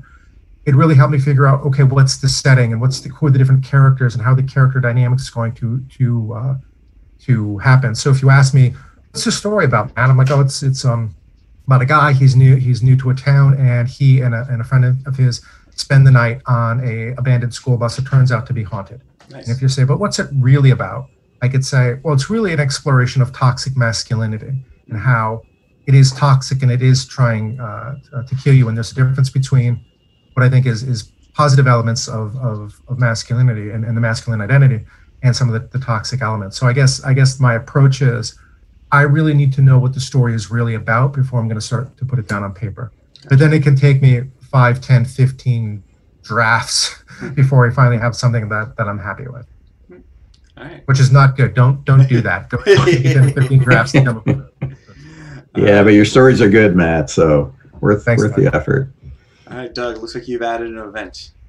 It looks like you also froze up for a second there. What was it again? Sorry. You guys are not freezing, so I'm okay. Can you hear me? Yes. Okay. So I added the period, the search for the cause, which is now the second period, and the event is panic spreads through the city as fatalities rise, and then the way humans do, some marginalized groups are targeted as causing the magical blackout. All right. All right, now it's my turn. So go. You guys go ahead and talk. Let's talk about tone. Make him really nervous. No, I'm kidding. Yeah, how to start stories. I mean, I think every writer is different. You need to find out what the story is about. I often start with that. I can't start writing a story, short or novel, until I really, really know my characters. Like I have no trouble putting them on the page because to me they're real. And until I do that, I can't write anything. I'm interested in your novel. That was the first time you moved to long length, if we ignore the two from university days. Yeah, the classic of pantser versus outliner. I mean, how did you go about telling that story? Like, did you just dive in and start writing? Did you do a full outline? Did you sort of do a rough outline? What? No, I did a full outline. This is a story that I've been writing for. I think the date, it'll be almost 5 years since I started the first draft, but I did it in dribs and drabs, and I was writing a lot of short fiction along the way. But this is a story that the idea came to me. When was Hale Bopp, the comet? 1997, I think. Oh, wow, and, sorry, don't know. I was driving back from I was making a pretty long road trip, and it was nighttime, and I was in upstate New York, and so pitch black on a state road. So I don't even think there were streetlights, or if they were a few and far between. But in the sky, and I forget in which order, but it was like the moon, which was I'm just looking at my screen. So like there was the moon, which I think was an eclipse, so it was red. The planet Mars, and then the comet Hale Bopp. Wow. And I remember Hale Bopp because that was the Heaven's Gate suicide in California. And I was like, this is a sign, and this is a sign to somebody. And the moon is red, and Mars, of course, is red. And I got just the word Redstone came into my head, and that's the name of the city where the story takes place. And thought, well, who would this be assigned to? And I began to just explore this kind of Randall Flagg type guy, but I needed to make him different than Randall Flagg. I just started to thought, well, what if he came to the small city where I was living at the time, and what would happen? And so I'd had this story kind of in different scenes and different elements just kicking around in my head for a long time. And I just hit a point in my writing where I realized I need to write a novel. And I had a couple of ideas sketched out, and I talked them over with a friend of mine, Derek Kunskin, who is an Ottawa-based writer of hard science fiction and just brilliant. And he helped me solidify on this idea. And so I just took the different scenes that I'd had, the different ideas, started to put them down on paper, arrange them, rearrange them. So I had a pretty detailed outline to write from. And so I followed Lovecraft's advice, which was come up with your outline. Then what was it? It's like come up with your outline, write your story based on your outline, but change the story if the outline no longer works. And then there's a third step. So I did some plotting, I did some pantsing, and had a finished manuscript that I then set aside and didn't go back to it until a year later. Yeah. And then just did an exercise that another writing friend of mine here in Ottawa named Kate Hartfield told me, which is you re-outline, which is you take the outline you had, you set it aside, you don't go back to it. but then you read through your novel and you write an outline based on what's actually down on the page. And that can let you know scenes you need to add, things you can get rid of, what's working, what's not working. And then working from the second outline allowed me to approach the edits with both, I got a feel for this and I really want to redo this scene because it's kind of clunky. And also here, like you were talking about, here are some real structural changes that I need to make because right now the story is broken without them. Yeah, yeah. I did, in my first novel, I did a full outline. I more or less stuck to it, but similar to what you said, you know, if I realized this wasn't going to work, I changed it. The way I write now is I know my inciting event. I know sort of the big, use a Hollywood scriptwriter term, the tent poles. I write in 3-act structure. So what's going to happen at the end of Act 1, Act 2, and how I'm going to wrap it all up. And then I write in kind of 3 to 4, 5 chapter chunks, and I just get them where I'm happy with them, and then I'll look ahead to say what's the next set of chunks I'm going to write. So I'm sort of, my outlining is more targets. I call it headlights on the highway. I think that came from a quote by E.L. Doctorow where he said, writing a novel is like driving across the desert at night. You can only see as far as your headlights show you of the road, but you can cross the entire desert that way. And that's kind of what I'm doing. I write as far as I see the headlights going. I write that chunk, and then I see where the road is going to turn for the next. So it's, but I know what my destination city is, and I know maybe a couple of stopping points on the way. So that's how I describe my approach, and it really works for me. Tone, you done? Yes, I did. I've added some yellow journalism. So underneath the event you just created, I added who shifted the blame toward the vampires.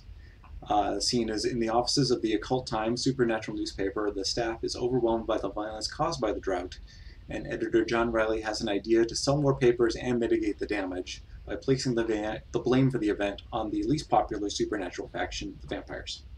Beautiful. I love how all this is coming together. Mm-hmm. It's wonderful. Like, I mean, this game has its own kind of magic where we started with like literally a blank slate and we just build out this whole continuity. I want to read this damn thing. Come on, let's get it done. All right, so that was my turn. So Matt, please add a period, event, or a scene. So Tona, obviously you've used Microscope before, but had you had any experience in collaborating and like creative collaboration, whether it be a story, a book, or whatever? Nothing that got off the ground. When I first rediscovered my interest in writing, I had been working in software. Originally, my creative endeavor was going to be to work in the video game industry, and that's why I got a bachelor's degree in math, because I had heard that that was a valuable thing in that industry. However, I also had a friend he worked on the first Fallout game, and I watched him work through crunch time and then get laid off just as they were supposed to get their completion bonus. I was like, maybe the video game industry is not where I want to work. But I did find myself working in other software for a while, and I was doing accounting software for Boeing, which was not creatively inspiring. You think? Yeah. And then one Comic-Con, my friend Dan and I came up with an idea to do a new DC take on the Secret Six, which was one of their old properties, and just us bouncing ideas off each other. That was like, oh yeah, this is what I really enjoy doing. This is what I find fulfilling. So I did that, and then we've tried with other people working off things that never happened. Probably the closest thing I got to that was a comic book pitch I did called Dead Women, it's a fantasy about, it's basically the Seven Samurai, but it's a vampire, a ghost, a zombie, a poltergeist, etc. With that one, I gave a lot of creative control just over to the artist. So I wrote a very minimalist script and let her fill out what things looked like and where they were and such as that. And that was an interesting experience, kind of to sort of spit an idea out and have it come back at you, just slightly changed and fleshed out. Interesting. I had a brief excursion into writing for comic books. There was a product that someone had developed. They had the IP ownership, and they came to a Toronto comic book company, and they wanted to. They were launching a TV video series, like an online video series for the concept. They wanted to have a comic book come out that mirrored the first season. So I actually wrote there were two writers, so he and I were going to alternate which issue. He'd start with the first issue, and I did the second. And then they had an artist, so they'd have a consistent artist to look for the issues, obviously. So it was quite fun. I had not done that before. I got the job, one, because they're looking for Canadian writers in fantasy, and also because I was able to show them a partially completed graphic novel script for one of my stories. But yeah, that was like crash course on how the hell do you write a comic book script? And it was fun because I love movies, and a lot of it is I love the visual aspect of defining a frame in the comic. But we had the same discussion with the artist about, yeah, you're telling me a lot that most writers leave it to me, right? Just tell me what you want this frame to do, and I'll draw it. But so it was interesting collaboration. I see Matt's ready, but I just want to add, like, my first how to write comic books was to take Alan Moore scripts and use that as my baseline. That's a mistake, because he will write a whole page of text to describe what's happening in a panel. Okay. And notoriously, the artists who work with him have to have somebody else sort of whittle that down to what they really need to read to actually draw stuff. Right. All right, Matt, what you added? I hope that's in keeping with the focus. If I'm off focus. Let's see. Search for the cause. Mary Poe builds a steam engine to generate electrical power to propellers. I mean, you're pushing it. What do you think? How can we break this a little bit more in line with the focus? Oh, the focus being search for the cause. Yeah. That's sort of a search for the solution. Mm-hmm. I like it though. Let's see. And the Mary name came from Mary Shelley, so I went with Ed Poe and Marion Byron. So a Frankenstein reference of her building something is with electricity is actually quite cool. Okay, I'm gonna edit this. Okay. I like the idea of scientifically generating electricity, having it viewed as magic. Mm-hmm.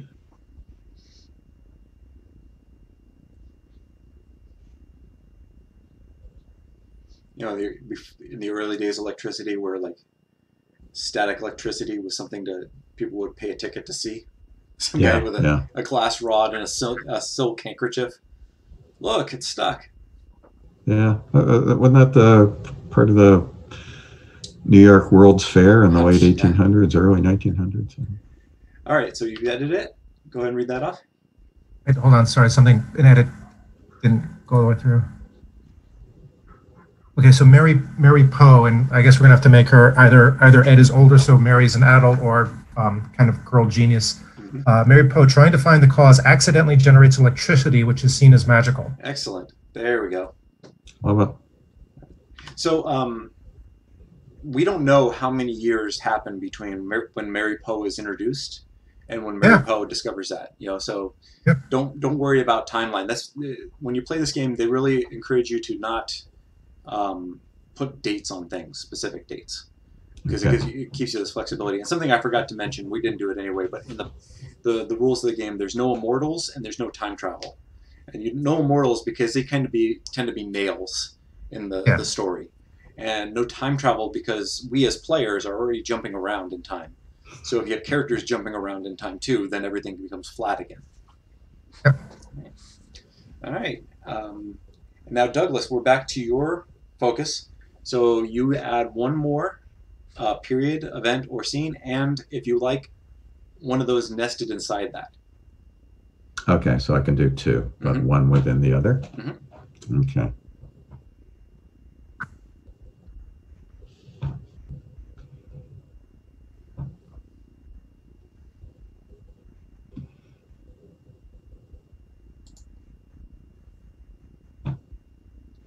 So Matt, you went to school for English? Originally, I went for engineering. Oh, really?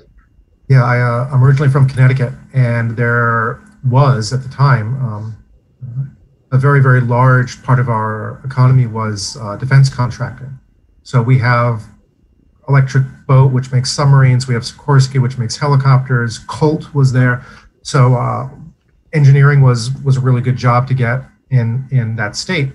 But I changed majors to psychology just because I didn't like that engineering there was only one right answer, and it kind of I kind of got a bit bored with it. I mean, it was challenging academically, but I just really wasn't stimulated by the subjects. And I'd taken a couple of psychology courses as electives or as social science credits, and just really liked it, and liked the research element of it that combined a certain amount of creativity in your research design, but also hard mathematics on the back end. If you can't support your hypothesis with the statistics or the data that you've gathered, you can't really say that your theory is correct. So that's what I did for undergrad, although not a lot of jobs for somebody with just a bachelor's in psychology. Same thing for just a bachelor's in math.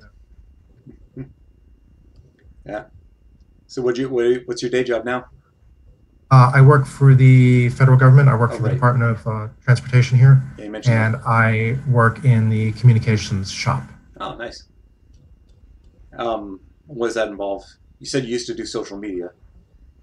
Yeah, I got into it's funny that when I was still in university, we had a guy who lived in my dormitory kept telling us about this thing called the internet, and this was the early 90s.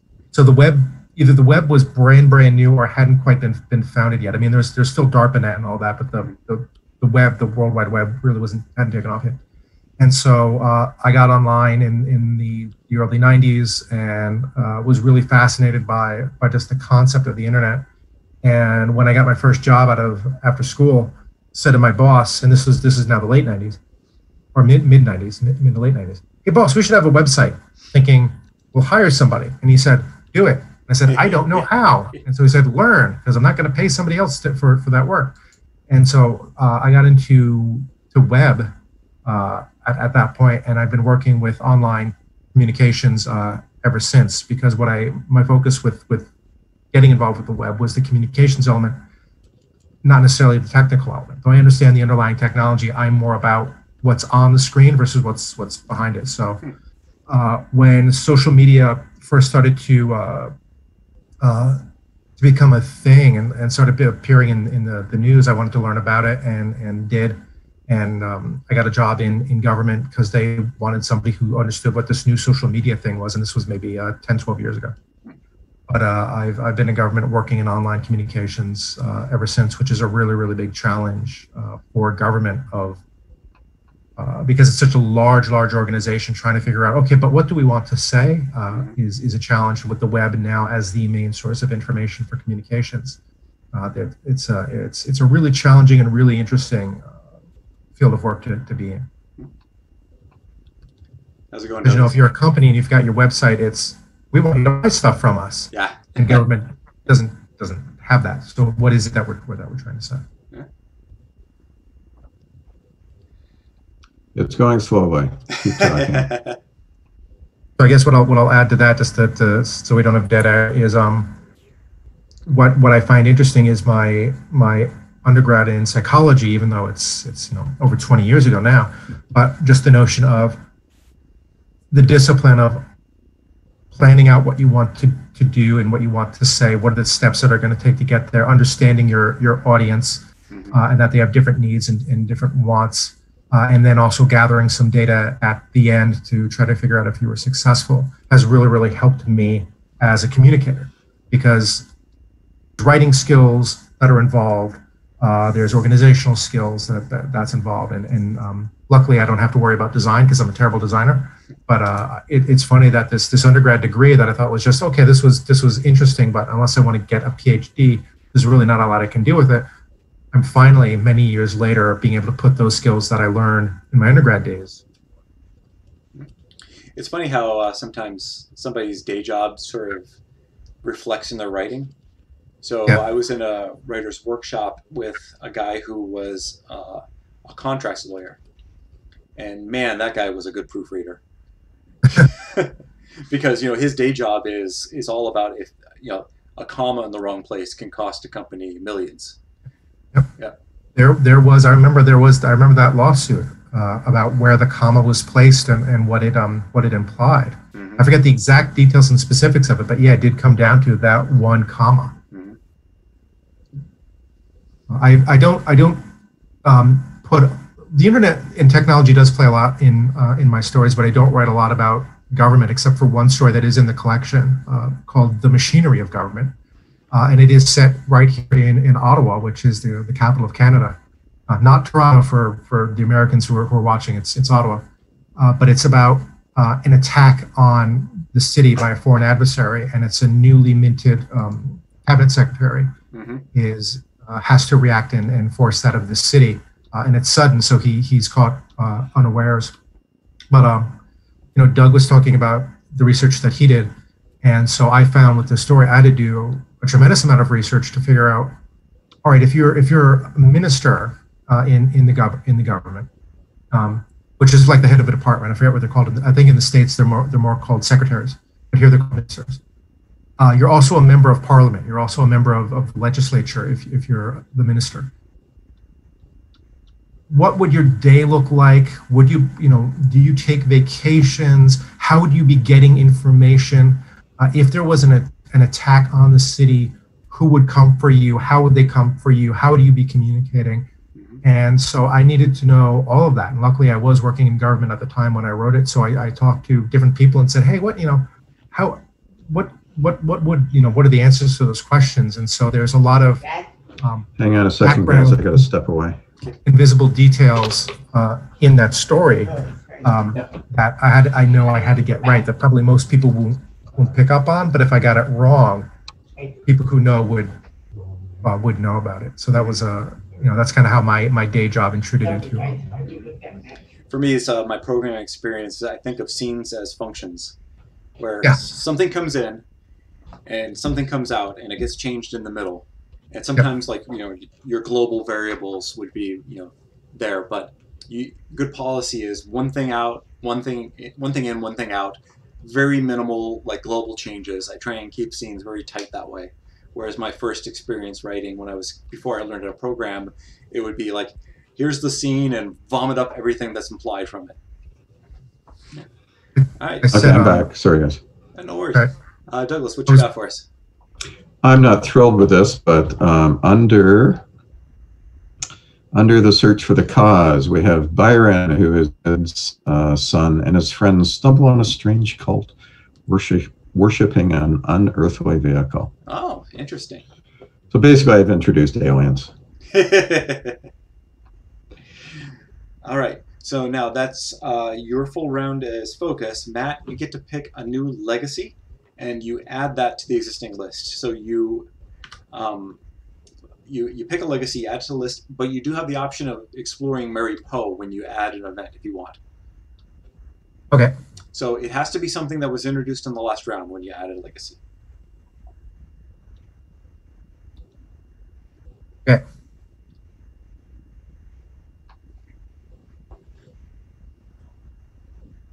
So Tony, you mentioned something about when you rediscovered writing. I was just wondering what happened, what brought you back to it, when you started and when you stopped and such. I had a creative writing class in high school. I think I did pretty well at. I had my own thing going, style certainly going on there. But early on as a kid, especially like a very introverted kid, I realized I didn't know much about life. So that was part of the reason I joined the Marine Corps, just to get out of my bedroom and experience some things. From the Marine Corps, then it was my creative interest first went to film, but I got out of the Marine Corps in '93, so the Great Recession was happening. I was like, I can't move to LA and expect to live there and try and get started in that. And the fairly new medium of video games was coming up, so that's where my creative interest went. So that's steered my path through college. And then after college, I was like, I've learned all this stuff. Why would I waste it making video games anyway? started working in tech, and then, like I said, I ended up at Boeing, and there was still something missing, from my life, is being able to come up with that, something escapism, really create my own escapism. Cool. Yeah, and then I mentioned the list that became the manifesto for the book. It's like a lot of people will actually educate themselves on the process of writing, but me, I was just like, well, I read books. Doesn't seem that hard. I'll just knock one out. You learn to write by writing and reading a lot, so yeah. Which a lot of people I know with MFAs really hate it when I say, yeah, I just wrote a book and it got published. I had a friend who I met him at a workshop that Christine Catherine Rush and Dean Wesley Smith put on, and he'd done an MFA. And I remember him after one of Chris's lectures just kind of off by himself, just swearing. And I asked him, what's going on? He said, I just realized that I'm going to have to unlearn everything they taught me. Ooh, wow. What was the implication of that? I mean, the implication was, I still personally believe this, that, the what they teach you in university at that level in creative writing is how to deconstruct, not how to construct or create. Mm-hmm. So he basically realized he thought he'd wasted his time getting the MFA. Yeah. I have to step away again. I'll be back. Okay. Well, I think Matt's done, so we'll just talk about what he's contributed.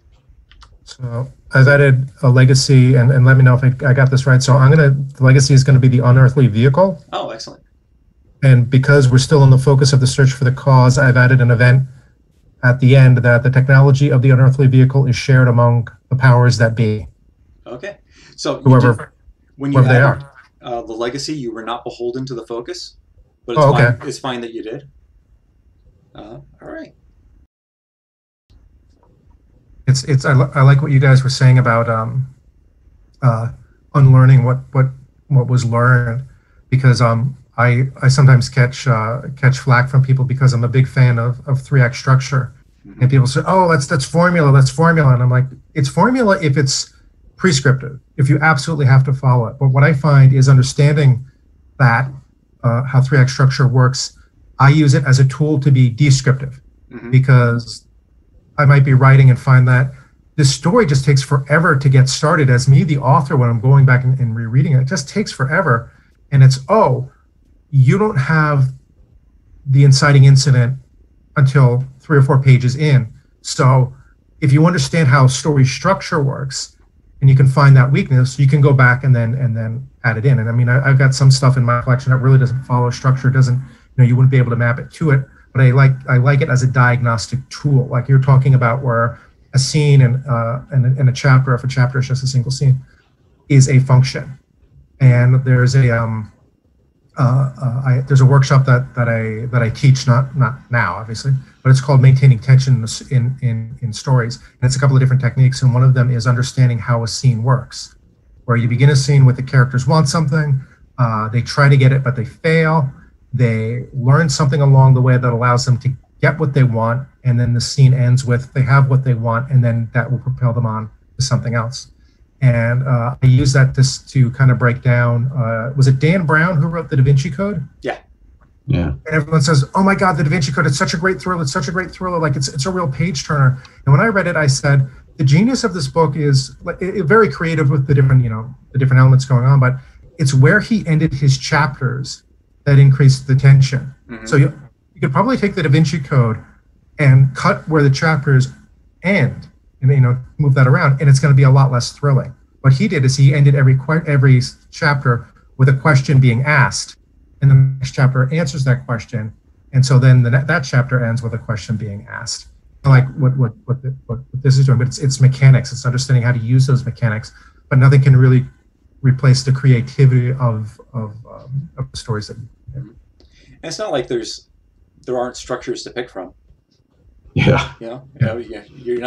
We're not all going to that same well. Yep. Yeah. All right. So to bring Douglas up to speed, Matt wanted to embellish the unearthly vehicle, so he added in the final period there an event where then technology is shared among the powers that be. And that's light. Cool. So Right. I was thinking that it was sort of going to be the cause of why Magick went away, but you've also worked it into the solution, so that's cool. All right, so we're coming up on 2 hours right now. If you guys like, we can maybe revisit this next week, do another episode, or are you done? I'd do this again. Yeah, this is fun. All right, cool. Is this time work for you guys? Actually, let me check next Saturday. You know what, let's worry about that when we're done recording. Yeah, it's the long weekend, but. All right. Well, so let's go over anything. Was anyone care to read the first period off and give a summary of that? I'll go because I like this opening.